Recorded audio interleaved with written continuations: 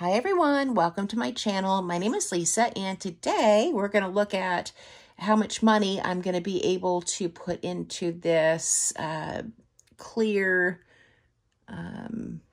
bank that I got. I'm having a hard time putting words together. So this is a bank that doesn't have a little stopper in the bottom. You can't get into it unless you break it. And this is where I'm going to put all of my change and then also my 5s and 1s. So I have some change here left over that I just scrounged the bottom of my purse. So we have $1.22 that we're going to contribute. And I know this is going to be really loud and I'm sorry, but it's just one of those things that can't be helped. So definitely had some change left over. And now let's look in my binder. So this last week I had, the week before, I had a lot of 5s and 1s left over. 5, 10, 15, 20, 25, 26, 27, 28, 29, 30, 31, 32, 33, 34, 35, 36, 37, 38, 39, 40, 41, 42, 43, 44, 45, 46, 47. So this is accumulated over the last couple of weeks. So this is definitely going into there, but let's see what I have in my envelopes. So I've got some money in my deposit here. So what I'm going to be doing is, oh, there's 5s and 1s in there too. Yeah, let's do the 5s and 1s in here. So we have 100, 50, 200, 20, 40, 50. So 250 here. This is going into a CD. I have really been struggling with how best to keep my house savings where I can't get into it or I'm counting it every week so that, you know, I'm not spending it or dipping into it. And after talking to my dad, he also said CD's the way to go. So that's where this money is going. I already have one CD that I opened, and this is going to be the second. I still have $100 left for groceries. My parents were in the hospital this last week. Yeah, both of them. And so I didn't spend any money on groceries yet. Personal spending, I have $20 left. I want to say, yeah, I've got the other 20 in my phone right now. I've got one of the cases where it slides in the back and you can put like your driver's license back there and debit card, things like that. And I do have the other 20 in there. So I actually have 40 left. And I'm going to deposit this into the bank because I ordered some custom script stickers from Romo Plans, and I'm going to need this money back in the bank so that when they're done, I can purchase them off of Etsy. So that's what's going to go towards spending. And then for gas, I spent 20 and I still have 20 left. I realize this is probably not in the best spot. So yeah, 20 left here. And of course, I still have $400 for rent. So 1, 2, 3, 4. Rent will be paid at the end of next week when I get paid next. House savings. Ooh, this is also going in the bank. Yes, ma'am, it is. Okay, so here's 1, 2, 3, 4, 20, 40, 60, 85. So this is also going back into the bank. So that's $750. This is going to be opened. I'm going to open a CD with all of this money. We'll organize it here in a second. All right, so then next we have cleaning, and the cleaning ladies are actually not coming this time. So this is also going into a CD, which I'm really excited about. Still have $20 for the trash bill, $20 for health. I think we've got 20 in here for Christmas. Yeah, 20 in here. Phone bill, 20. P.O. Box 20, vacation has 20, gifts has 20, car insurance has 40, car maintenance 40, and fur babies has 40. I'm going to need to bulk this up because Daisy's going to get fixed here pretty soon. Okay, so yeah, this is going to be my CD money. I'm actually going to put this in the bank today after work, I think, because I need to get the CD purchased. So this is out of my little bitty hands and into the bank where it will be earning some interest.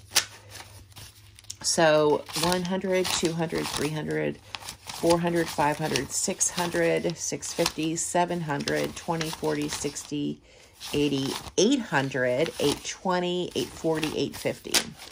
$850 is what we're going to use to open up a CD. So that's really exciting. So now let's go back here because I added some more 5s and 1s. And these are all going to be added into my acrylic bank here. So here's 5, 10, 15, 20, 25, 30, 31, 32, 33, 34, 35, 36, 37, 38, 39, 40, 1, 2, 3, 4, 5, 6, 7, 8, 9, 50, 1, 2, 3, 4, 5. So $55 is what we're going to put in here. You know, I don't want to kick myself in the butt too much, but last year I really I didn't do so well with my finances. I should have been able to save a lot of money, and, you know, it just didn't happen. You know, I moved, Chewy passed away, you know, we had vet bills. I definitely overspent and dipped into my emergency fund because I was just trying to, you know, it was basically retail therapy while I was grieving. And because of that, I just don't have anything to show for it, which really sucks. And then, of course, you know, we become really overwhelmed here with all this stuff in the house, and we're de-junking and purging, and I can definitely see how the things that I purchased really didn't bring any value. So, you know, for 2024, my goal is just to be more intentional with my money and to stick with the plan and work towards house savings, because I have 18 months left on my lease, and at the end of my lease, I really want to purchase a home. I've been looking at modular homes, and if I go that route or with a mobile home, I'm not picky. I just want something of my own. And tiny house, anything like that is fine with me. I'm really not picky. I don't need a lot of room.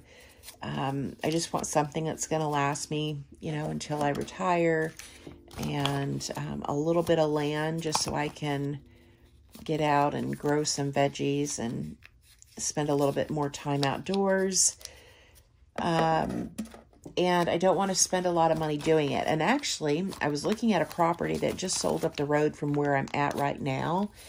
It was 8 acres with a mobile home on it, and it sold for $156. And I was like, oh, I mean, the timing isn't right, but that would have been just perfect, because Carol Ann and I definitely want to live on the same property, and I think my son also wants to come live on the same property with his family, and that would just be awesome to have everybody, you know, next door to each other, so we can, you know, be there for one another.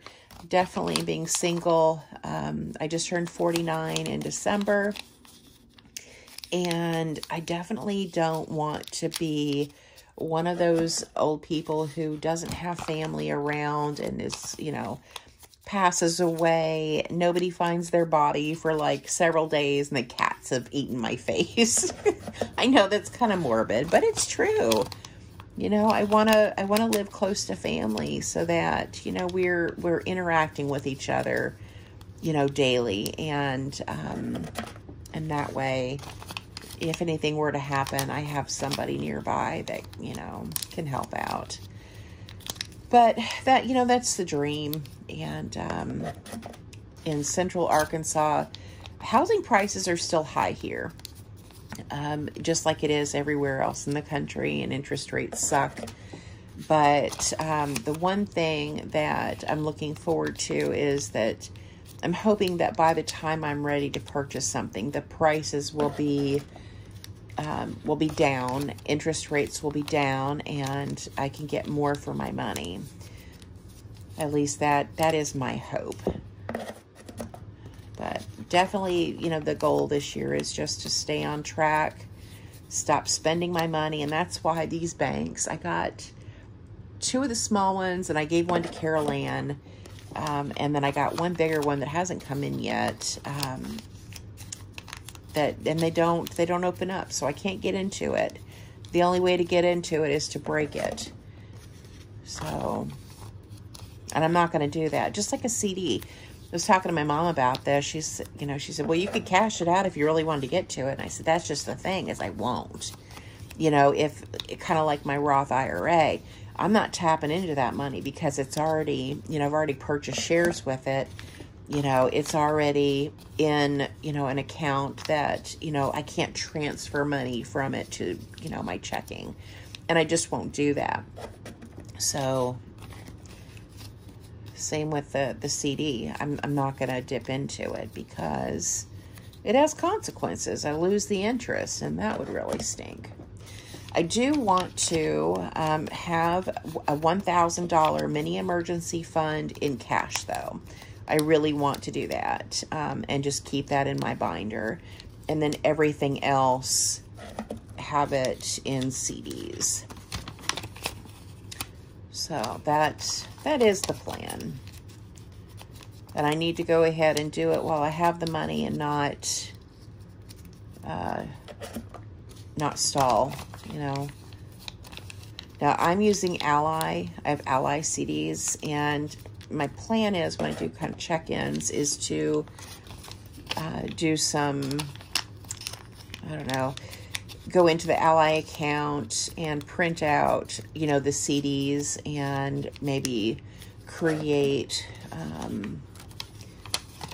like a little card to keep in my binder, just so I can refer back to it.